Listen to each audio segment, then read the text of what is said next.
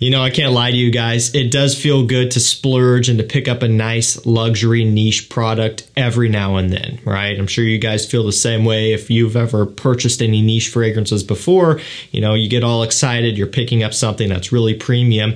However, with that feeling, sometimes comes a feeling of, I don't know if I should be doing this or not. And sometimes it may feel wrong to be spending that much money on one fragrance, and maybe that's part of the reason why we like to do it from time to time. However, it's not necessary, and I don't care what anyone tells you, you don't have to spend that much money to either A, smell good, or B, smell different or unique, which is the main argument that people will use for niche fragrances, right? I have my fair share. I'm in the position with this channel where I could receive a bunch of these for free, and while I have gotten some for free from time to time, that's not my goal. I turn 99% of them down. The ones that come in generally are sent to me without me even asking for them or saying that I want them.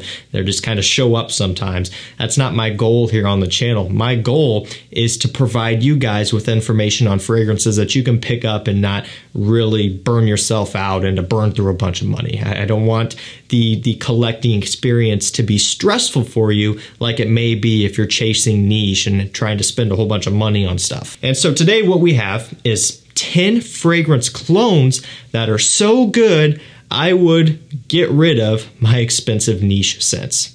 This is kind of a variation of the keep 10 for life, toss out the rest. Now, obviously, I'm not going to be tossing out my niche fragrances again.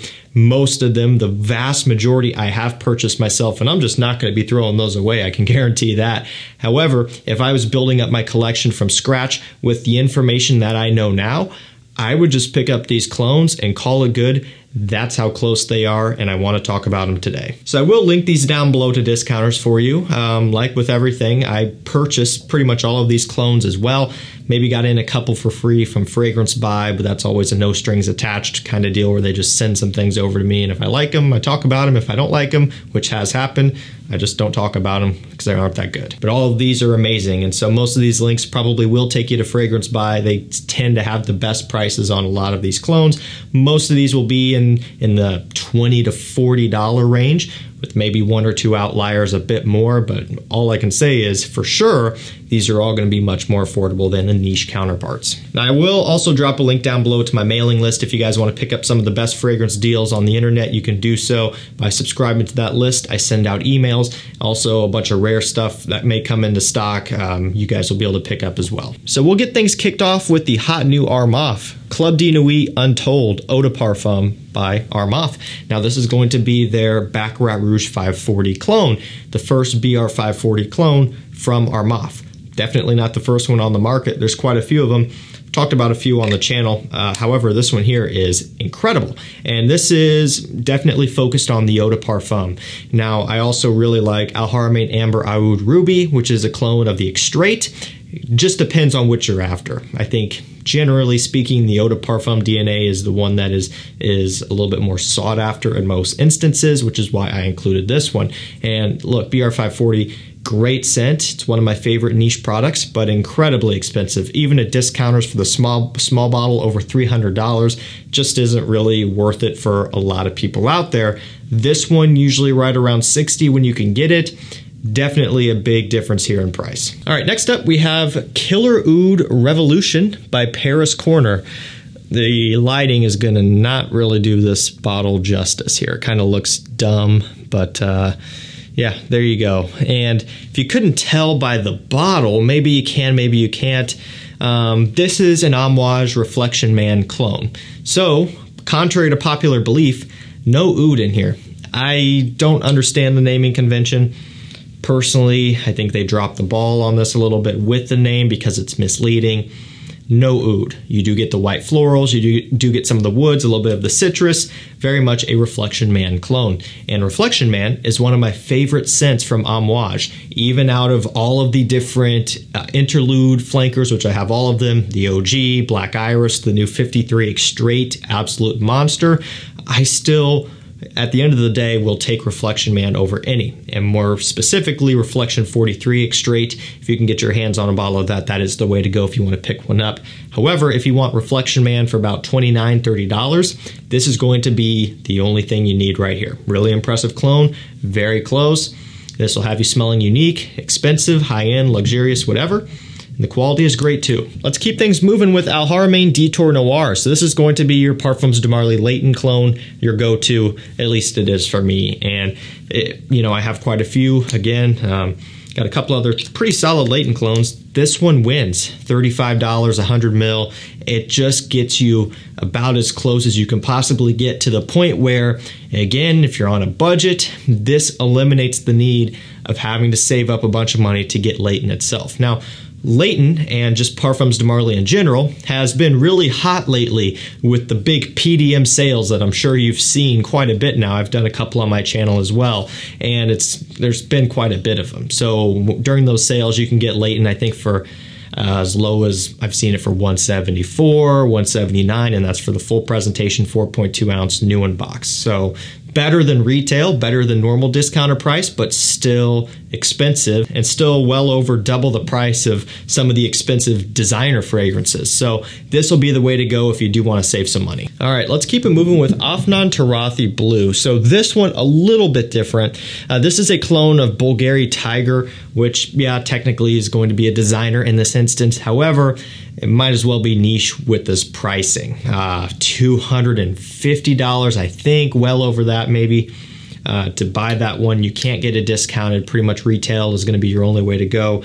So it's very expensive, especially for what it is, which, don't get me wrong, it's a great scent. I've spent a lot of time with it via samples and decants and that sort of thing. I've never even sprung for a full bottle, but I did put it up to test with this, and this is very close to it. It's a grapefruit scent at the end of the day. Grapefruit, patchouli, amber, right?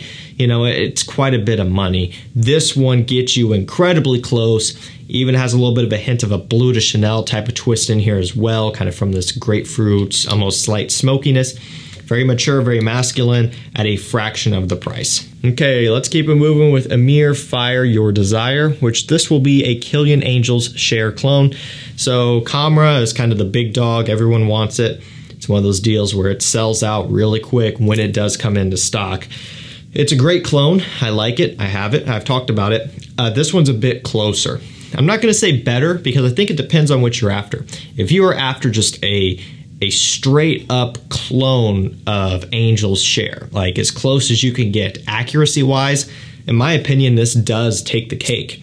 However, if you already have Angel's Share, you may not have a use for this, in which case you can go with Camera, which provides a little bit of a different type of sweetness, a little bit of a different take or flavor on that DNA, so to speak. Still very close, heavily inspired by, pretty much could be a clone, but there are differences, so it depends on what you're after. This one I think also is going to be a little bit easier to get generally, so it's going to be up to you. Although I will say it's a great clone, and it pretty much eliminates the need of Angel's Share if you're on a budget. Let's go with the Mancera clone up next. So this is a niche brand that is very affordable. In fact, it's more affordable than something like designer Bulgari Tiger or some other exclusive designer scents. Mancera's generally you can get for under $100 on discounters for the 4 ounce full presentation new bottles. I've seen them as low as 70. Mancera Red Tobacco 70, Mancera Cedrat Boisé in the 80 range, right? But generally, for the most part, under 100. I mean, even the new Intense Cedrat Boisé is right at $100 right now, which is crazy. That one retails for like $200 or $210 or something a bit over because it's an extrait. That's great savings. However, if you are on a budget and you can get a great clone for, I think, about $30 of Super Crush, this is Instant Crush, basically. So Paris Corner Super Crush, a clone of Instant Crush. So that one is going to be, actually kind of gets compared to BR540 a little bit, but it's much sweeter. There are some key differences here. People have gone as far as to say that Instant Crush is a clone of BR540. It is the exact same deal with people saying Cedrat Boisé is a clone of Creed Aventus. It's completely just blown out of proportion, in my opinion. Sure, they're probably taking inspiration. A lot of brands have taken inspiration from Creed and other niche brands, right? but to call them clones, that's just unrepresentative of the scent. This one inspired by, but again, sweeter, more vanilla going on in here, more oud, just a lot more in general. That being said, it's a beast mode scent, this clone is, and it's a great affordable alternative to Instant Crush. Okay, so next up, a similar deal. We have technically a designer brand, but from their exclusive line, it's niche priced. Again, way more expensive than Mancera's, even at retail price. So at the end of the day, we're still talking about heavy savings here on some exclusive scents. We have Maison Alhambra, the Tux, and if you probably couldn't tell, if you haven't watched my video yet, it's a clone of YSL Tuxedo. This one, when it was in stock, $22, somewhere right around in there. And this is 100 ml. Very similar in terms of bottle and even more similar in terms of scent. Very well done. It's much more affordable than something like Afnan Tarathi Brown, $40, $50, somewhere around in there. And Rochas Mustache Eau de Parfum, anywhere from, I've seen it as low as $40 up to $70. That one has always had a big spread on discounters, just very much a supply and demand thing with that one. It's been a pretty hot seller. And also, it's a bit closer even compared to Mustache. Mustache has always had a little bit more focus on the vanilla, pink pepper, rather than a bunch of patchouli. This one's focusing more on that patchouli and the spices to really hone in on that tuxedo DNA. Very well done at a dirt cheap price. All right, next up we have Emir Vaux Elegante. There's been a lot of Paris Corner in here. They've kind of branched off and created some other different lines. Same with like Lattafa, they've done the same. Like Maison Alhambra as a kind of an offset of Lattafa and so on. So, a lot of the same brands, but at the end of the day, a lot of this stuff comes from the same place anyway. We just may not even know it. This one, I don't know if you could tell by the bottle or not because the shape isn't exact, but it does have a similar color combination and frosted glass. This is a Xerjoff Naxos clone. Now, Naxos is a very hot seller. It surprises me because it's pretty pricey. I mean, even on discounters, it's one of those ones where when it pops into stock, it sells out quick. And that's one of the benefits of being on my mailing list. When it comes into stock, I shoot an email out. It always goes fast. People are wanting Naxos for below retail, and I don't blame you. I don't like paying retail for things either. And if you don't even want to pay that discounted price, which is still expensive, you can get this, and it is almost bang on to Naxos. That nice dusty honey tobacco, smells beautiful, great wintertime scent, great performance out of this clone, and nice presentation as well. Let's go with another Parfums de Marly clone, just because why not? It's a hot brand, people like them, people don't like the prices. This one in particular is one of the more expensive Parfums de Marly's, even during those sales. I think it's been around 217, so it's quite a bit more compared to like the 170-ish during the Parfums de Marly sales. And when the sales aren't going on, it's, I don't know, 270, 280, nearing 300. Retail is over 300 something. So generally, it's going to be one of the more premium ones. And it's also one of my favorites, Barouge Perle d'Or, which is a clone of Carlisle. And it is spot on, just about as spot on as you can get, to the point where it is nothing short of downright impressive. I mean, again, I was going on about Detour Noir, and it's a very, very close clone as well. But this one is almost even more ridiculous in how close it is.